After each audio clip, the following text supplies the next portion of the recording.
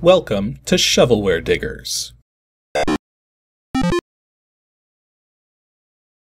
Our dig team's currently excavating the Softkey Shareware 2000 Hit Games 2CD collection. You can find a link in the video description containing the entire directory structure of this archive. We have another week of team digs, and this is what our diggers have for us today. For more information on how to join the dig team, simply follow the Patreon link in the video description. Now without further ado, let's get started. First up, JP Ronnie and Jonathan Gosselin have dug up DOSGAMES /arcade/GALAGA.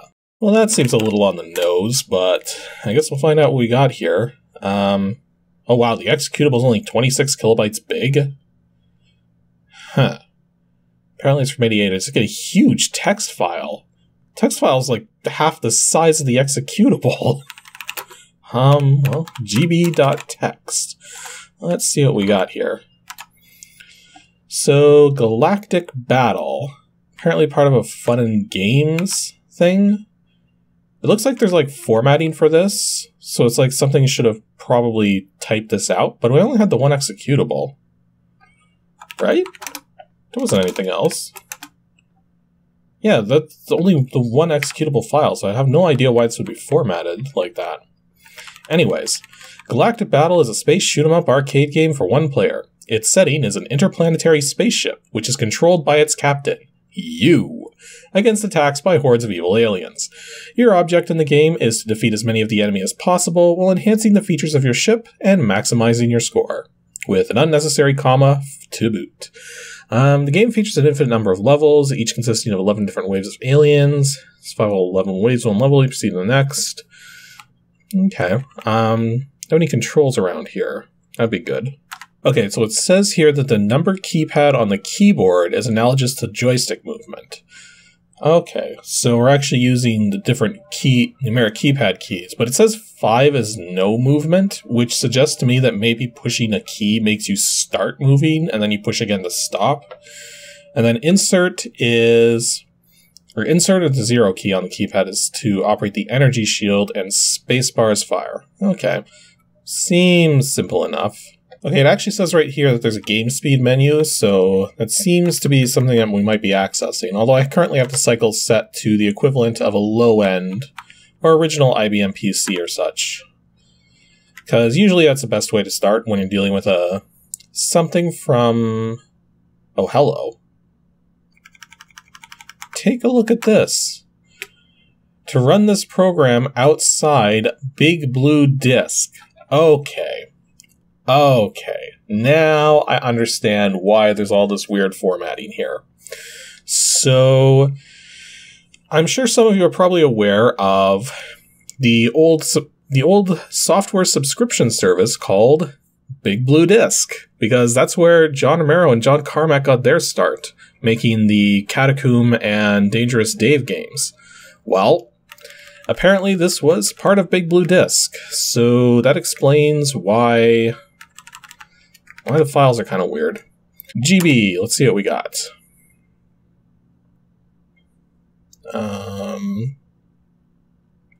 Apparently we've got a lot of black screen. Hello? Game? Oh, there it goes.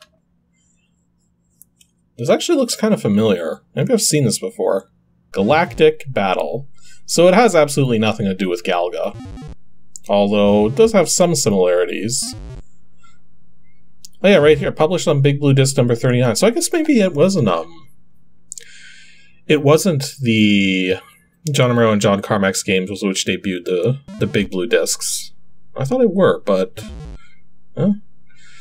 If somebody has any information about that, or no, wait, I remember now. Oh, it's funny how you forget this kind of stuff. Big Blue Disc was already, yeah, it says right there, copyright 1989 soft disk. So Big Blue Disc was going on before John Carmack and John Romero did their stuff. They were debuting the Gamer's Edge part of the Big Blue Disc thing. Okay, I remember that now. So yeah, this actually predates those games then. So, yeah, let's see what we got here. Funny thing is that this would technically be wares because you would need to actually purchase the Big Blue Disc to be able to play this, or be part of that subscription. Okay, so one thing I should say about the controls right away is, even though you can hold multiple keys at a time, like I can hold a direction and still press the fire button and it still works, I can't hold two directions. So I'm trying to move diagonally and it's not letting me. So you have to use the diagonal keys. And yeah, if you let go of a key, you stop moving. So the 5 key really is useless. I don't know why they even mention it in the text file. Okay, and I'm guessing dock with Starbase to re-energize? Okay. So that's level 1, wave 1. And apparently there's 11 waves for each level, so this probably goes on for a bit. Aliens ahead. Prepare for battle. And we got a bunch of cubes. Actually, you know what? I know exactly what this game reminds me of now. Only problem is I don't remember the name of the game that this is reminding me of. Is there a pause key so I can look this stuff up? Okay, I'll be back in like a second. You guys won't even notice. Okay, it was MegaMania is the game I was thinking of. So MegaMania was a game that Activision put out for the Atari 2600 quite a number of years ago. And this game feels a lot more like that game. Because in MegaMania, you had an energy bar that was constantly ticking down, that was at the bottom of the screen. You had enemies moving in patterns at the top. You fired shots from the bottom of the screen. Now in MegaMania, you could only move back and forth, but here you can actually move in all 8 directions. And then the enemies are also firing shots down. So yeah, this is basically feels a lot like MegaMania. It also seems like there's a sort of combo system going on where if you can kill an enemy while a score value is still on screen, the next score value is larger. That's kind of a neat idea. Now the documentation was also mentioning like different power-ups or upgrades or something. I haven't seen anything like that yet. So I'm wondering when those come into play. It might be like a between levels sort of thing, in which case I'm probably not going to get that far because we're only on wave 4 and there's 11 waves per level. So, I might as well quickly check to see what this shield does. Oh, you hold the shield button down and it makes you immune to damage. Okay, but it burns your energy like crazy. Ooh, these enemies are just coming down straight in a line. Is this going to be like the easiest mission ever? Yep. Although this one looks a little different, this starbase here. Is it going to give me like... Oh, we do get an enhancement here. Okay, so... I have 3 enhancers I can use from the looks of it. So I can either reduce energy use, increase firepower, increase shot damage, skip next level, or skip next 3 levels. I'm going to say increase firepower. And I think that's the only thing I can actually afford at the moment. Yeah, so resume gameplay. I have no idea what that's going to do for me. Like, maybe it'll get me, like, 2 shots at a time? Oh. Let's find out. It makes my shot rainbow. I have no idea other than that what this is doing for me. So yeah, this is Galactic Battle. It's basically a MegaMania clone, but with different graphics and different aspects, and it does play differently enough that it does feel like its own game and not a direct clone. Like, not a direct copy, I mean. So, yeah, this is perfectly fine.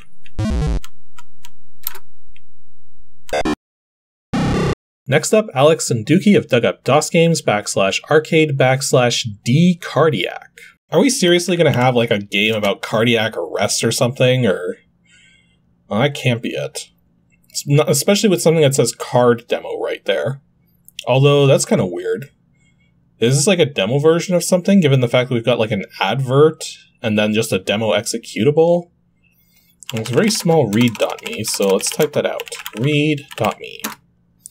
CGA or EGA users, type start. Hercules, type Hercules. Okay. Monochrome text-only computer users, pry open the wallet and buy yourself a graphics card. Unnecessary comma. Okay, the 4-disc ACLS teaching series includes Cardiac Arrest, ACLS Protocols, EKG Teaching Cardio Quiz for only $109. Okay. I'm trying to mentally process something at the moment here. So when you start talking about commercial grade software, like software intended for commercial entities to use, you're starting to talk about a kind of level of seriousness and professionalism that's kind of expected. Like, I mean, you don't write $3,000 software, which, by the way, I was writing $3,000 software, or helping to write $3,000 software back in my math software job, and you don't put in descriptions like pry open the wallet and buy yourself a graphics card. I don't think I would have had a job any longer if I put a message like that into the math software. Like, if you're talking about that grade of software, you don't go off the serious path. You don't get crazy. So what the heck do we have here even? Like, I'm trying to think what this could even be at this point. Or who even made it. Especially if that's the README. Well, it said to use the start.bat. Let's type out start.bat. Mad Scientist Software's cardiac arrest demo disk. All it does is echo that stuff to the screen and run card demo. So here we go, card demo.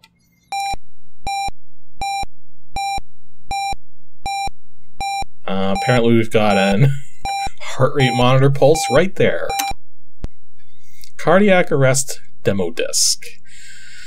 Program sample, 2 of 5 patients from Mad Scientist Software. Copyright 1986, Bruce Argyle. So we do have a name to blame for this. And we are suddenly in 600 by 200 mode. Okay then. So random patient, easier patient, 1 demo only. Pediatric patient, specific problem, next patient on disk, instructions and advertisement. What's the instructions say? Cardiac arrest simulates a dying patient. It starts with basic data such as blood chemistry, temperature, pre-existing health problems, and heart damage. Based on probabilities, it determines what is the most likely patient status, and then returns to you the EKG and vital signs for the patient. When you want to order something, you type your order in plain English, then press the Enter key. Your order is processed, and the program again calculates the patient's status. So this seems almost less like a game and more like a kind of simulation. I'm noticing here that it says further information is found in the manual, and it seems to me that purchasing this game would come with a pretty thick manual, probably. Because it's saying right here, cardiac arrest attempts to simulate a real-life situation as much as is possible. Consequently, it's possible to take the correct actions and still have your patient's status get worse. So it's basically... yeah, it's basically like a I have to wonder, like, who this program is designed for and how anybody, like, was it an actual doctor who wrote this? Was it somebody who just simply did a whole bunch of research? That would have been difficult to do outside of a university institute back in the 80s. Like, I mean, the person who wrote this must have had either some kind of medical training or is just winging it. And I can't imagine winging it to be the thing, especially after reading the instructions here and seeing some of the descriptions of the commands that are being indicated in here. It seems to me like this is being written by somebody who actually has medical knowledge. Here in the advertisement section where it's showing the price tag of $69, which is a lot for a piece of software, it's actually saying here that it says here, our users find the variability and realism of the simulator to be as stimulating as an adventure game. Like, I mean, it suggests to me that this is a person who... hang on. Look at the very top of the screen here where it says, thank you for buying the demo. That kind of suggests to me that even this demo version of the program might have actually had a fee associated with it. Yeah, and it's saying there's more references to the manual here, so without the manual, I don't think I'm going to be able to really play this. Like, I'm going to try, but I don't think I'm going to be able to do much. So, let's see. Easier patient. Reminder of program options. So there's a cheat option, which, from what I understand from reading the documentation, just gives you recommendations on what to do. So I'll probably be using that quite a bit. Yeah, there are a lot of things we can give to people, like dopamine and morphine. Oh, jeez. You're called to see a 71-year-old man who weighs 65 kilograms. He is recovering from pneumonia on the medical ward when the nurse found him unresponsive. His only medicine is penicillin. Lab tests were all normal a few days ago. He has no past history of heart disease. An IV is already in place. Well, this guy's dead. Only because I have no idea what I'm doing. I'm immediately going to the cheat route. Okay, so it's suggesting that I ask again in 5 minutes, so observe 5 minutes. I think you'd better stick around. No time has elapsed yet. Is there a wait? Can I do help? Oh, help actually does the exact same thing as cheat, so... Oh, because CPR is currently being done. Okay, so I think if we just hit enter, it passes 1 minute of time. So that's 2 minutes, 3 minutes, 4 minutes. Okay, so 5 minutes have passed. Let's see, what does cheat say again? Okay, so this is like one of those kind of screens that can come up because all the different patient files that are included with the game, like the full game, there's only 2 in this demo version, but the cheat system will actually like have large amounts of text to describe sort of what's going on and everything. So it's saying here, this is a major arteriolateral MI with unwitnessed arrest. Start hyperventilation and lab I don't get. I'm actually having trouble reading it just because, well, one, it's squished at the moment for me because of what DOSBox does to the font, but it's also written in a sort of medical manner, so it's kind of difficult for me to follow here. Okay, start hyperventilation and lab early as you follow the VFib protocol. At the point where you'd consider bicarb, plan to give it if you haven't got ABGs pending. Repeat the ABGs to assess the need for further bicarb, as this patient has a profound I don't know how to pronounce that. Yeah, this guy's gonna die because I have no idea what any of this means. Okay, so it says start hyperventilation and lab early. Like, I mean, do we have a list of commands? No. Can I just put in a question mark? Will that work? Well, yeah, apparently whoever decided to copy this thing to a BBS forgot to include everything because it's about to quit the DOS. Good job. So, yeah, that was, cardiac arrest demo. I'm really not sure what to make of this software. Like, it seems like something that was actually written by somebody with both programming knowledge and a medical background, because there's absolutely no way a program like this could have been made without medical knowledge, like without some significant medical background. So, is it worth the price tag, though? Well, I'm not actually qualified to make that judgment.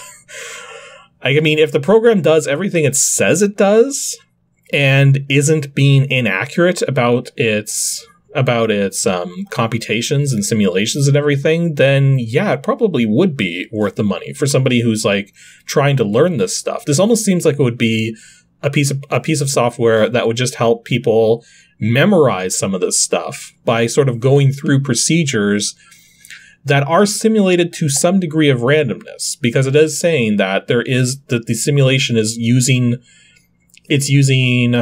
what was the exact terminology it used?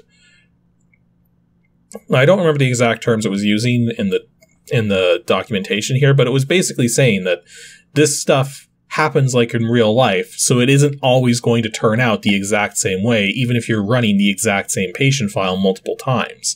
So yeah, I think this would be interesting for those kinds of people. For random people who have no medical background whatsoever trying to play this, they're going to be like me and have absolutely no freaking idea what they're doing.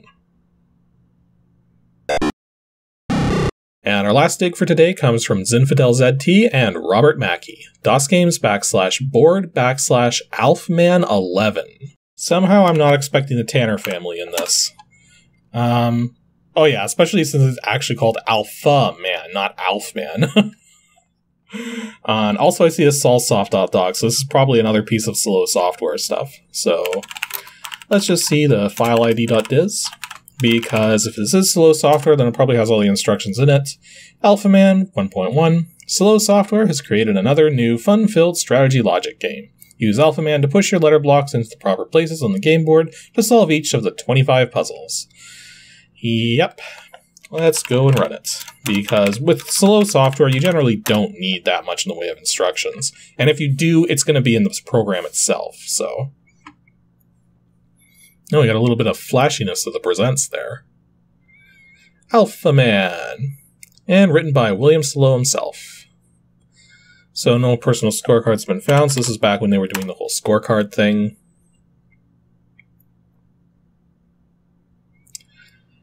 Okay, so we've got our puzzles here.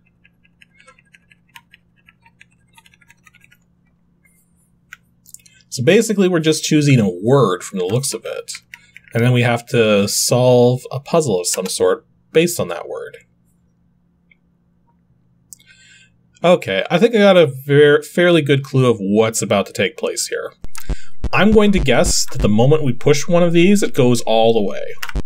Yep. So what we're trying to do is get the letter blocks into the appropriate place.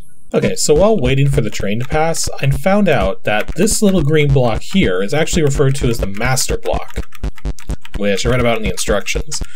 And basically you can push this one at a time. It doesn't move all the way like the master blocks do, or like the non-master blocks do, like letter blocks. So yeah, so basically you use this green block to help you push the other blocks around. So I can do that, push the H over there, and then push it down like this. And the only thing you gotta be careful of is the fact that this green block can't actually move it out of the sides if you end up pushing it into the sides. So you gotta be careful about that.